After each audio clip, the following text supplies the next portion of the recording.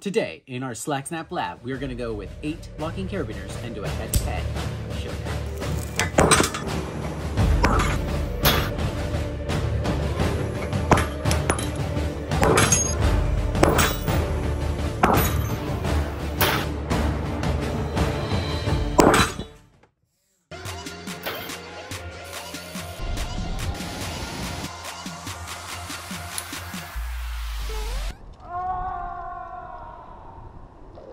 I'm Ryan Jinks, and welcome to our Slack Snap lab, where we are going to break test 8 carabiners. And we're going to start with these 2. Let's go over them. If I stand next to you, it really shows the height difference. Yes.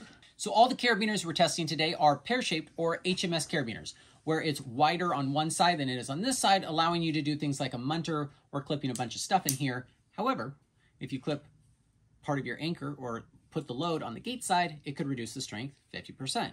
The spine is where you get all the strength.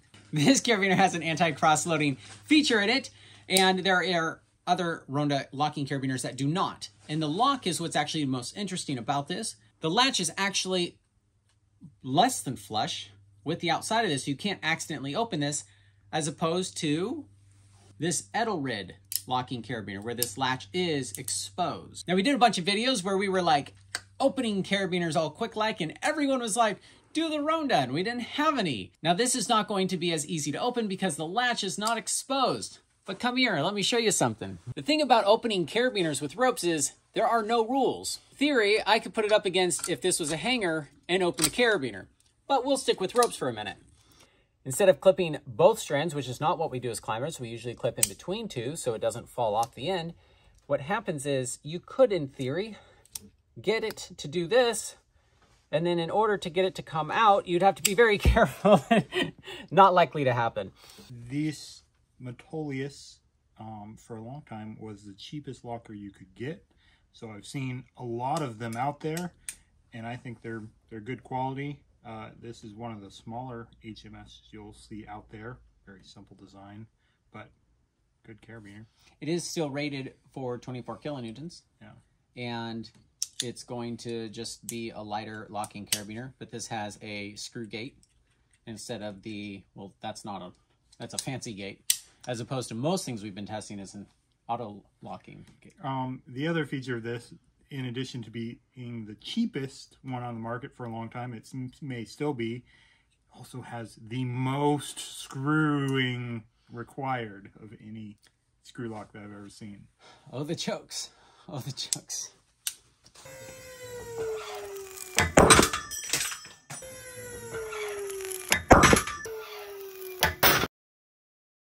No! The one we really wanted to feature in this video broke first. It definitely does not function. It just twists. So it rocketed across the room and hit stuff along the way. Do you think that's from hitting something? Maybe stretching. Yeah, the stretching. I haven't seen a carabiner do this. It knocked my can over. Yeah. I found that on the Lost Aerospire. That's why it's on my wall. Oh. It's probably John Salathes himself. Probably. Probably. Nobody else has ever climbed it. Where was this? Yeah, lost the notch. So that's where like a powder coat instead of an anodizing. I don't understand how that happened. That's crazy. When a carabiner meets a hydraulic and they fall in love, that's how that happens. Somebody's going to get hurt. Somebody's going to get hurt. Wow. Our next one is Wild Country and Gravel. That is a hard carabiner to clip onto a rope. Yes. That's my thought. When you sometimes fall, you'll have gate flutter, and this gate will flutter. And while it's open, if the peak force hits, this carabiner is going to be rated for only 9 kilonewtons and could potentially break. That's why there's this extra gate, because if it comes off of this gate, it's going to fall out of the other gate. So I don't consider this locking. I consider it really hard to get in. You hear that? That's flutter. But while it's open, this is still holding the strength because you've got to have these gates closed. Now, because there's 2 gates, the Gravel is actually rated for 30, and I'm banking on this one winning this entire round because it is rated so high because it has the 2 gates. You know, it also fixes gate flutter, locking your carabiner. This is a Wild Country Ascent Light. Is it light? It is pretty light, and it has good ridges here for the locking. So you could do this with gloves, I'm sure. And what's that one rated to? Does it stand a chance against my 30? 26. No.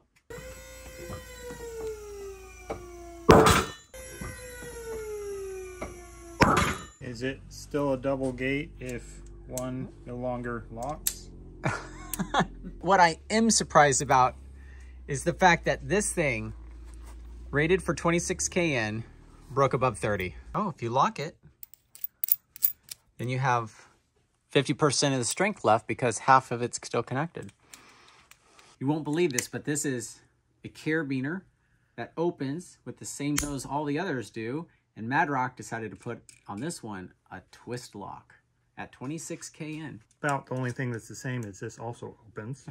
It has a 3-stage, so 1 is up, 2 is twist, and 3 is open. So every Carabiner is 1 stage at least. Sure. Anti-cross-loading feature. And Edelrid, I believe, calls this the bulletproof. And it has a steel insert here because steel is harder than aluminum. It's also heavier, so they only have a little part here and the part that will wear the most. So if you use your Carabiner a lot for top roping, that won't get a groove in it. Is that correct? It will take longer to get a groove in it. And I really would like to see this delaminate from the Carabiner when we pull it. All right, we're going to go head-to-head with these. The MVS of my fingers is less than... Oh my god, okay.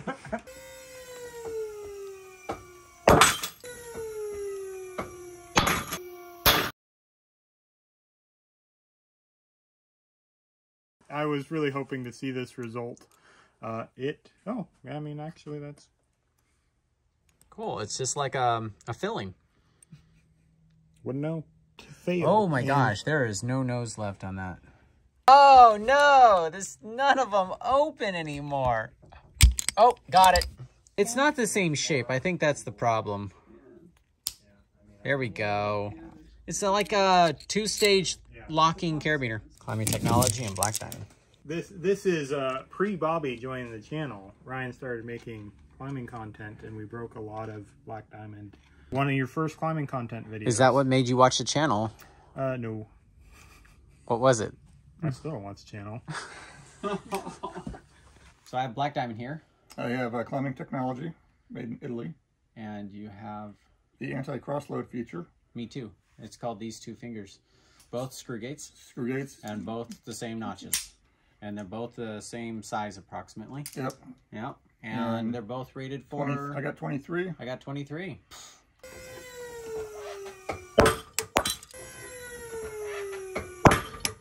It's super stuck. Oh. It's changed its shape just enough. The nose pulled through. Yeah, because the crack spread it out. So next is Nautilus, who's been up to 25, and Gravel, who's been up to 30. It's the only way those open now. I personally do not think the Gravel is going to perform that well because one of the gates that provides that 30 kilonewton rating is not engaged. And this one's locked shut. I actually don't know what's going to happen.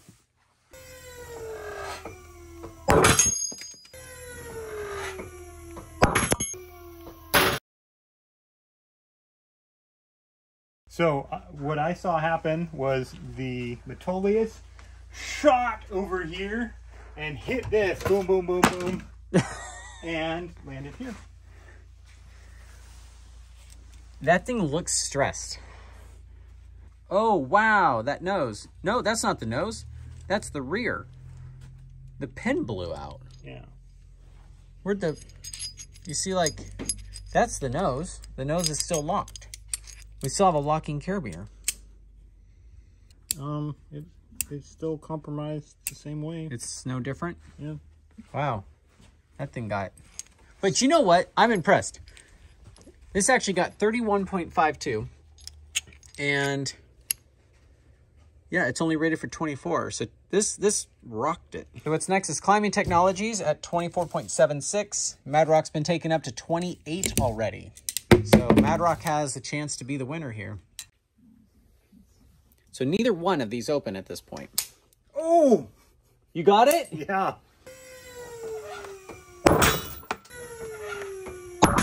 Well, there's the nose. Just wobbling in there like a bobblehead. Why doesn't it open anymore? Slow-mo of it shifting. Get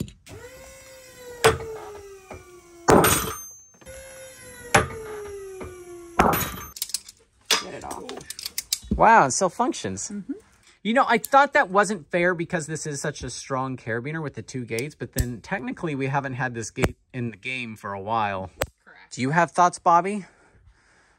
I would still use this carabiner before I'd use that one. Oh, Bobby, that's not how to get sponsored. You're never going to get sponsored. Oh, look, a nose. Yeah, we took it above its MBS a couple times. Before it broke. This is where you click off the video thinking, I'm going to talk for 5 more minutes and there's not going to be anything else to share. But wait, there's more. Time for the Olympics. So in this video, you can see what happened and who won. But in our last video, we had this one.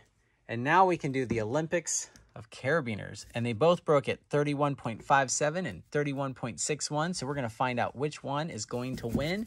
And what's funny is this one also sort of works.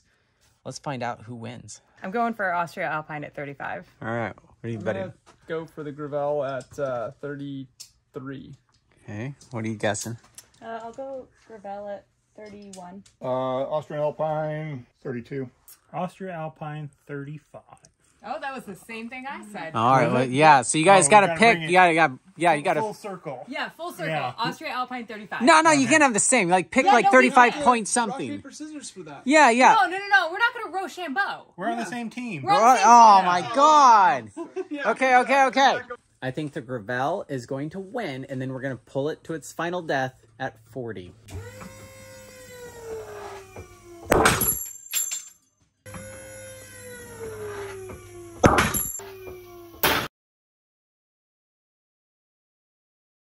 Should we break it? The mob needs to know.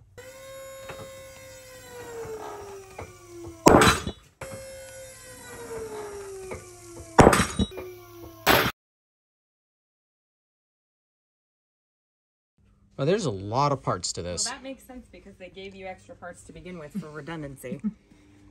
Oh, that's a pretty good number. I've done a couple Carabiner Showdown videos now at this point, and I want to know if you guys like this flavor or if we just should put them all in line. I think this is a clever way to share all the different brands, types, styles, and it's kind of like a fancy gear review, a little entertaining, and it is kind of fun to see which ones break higher.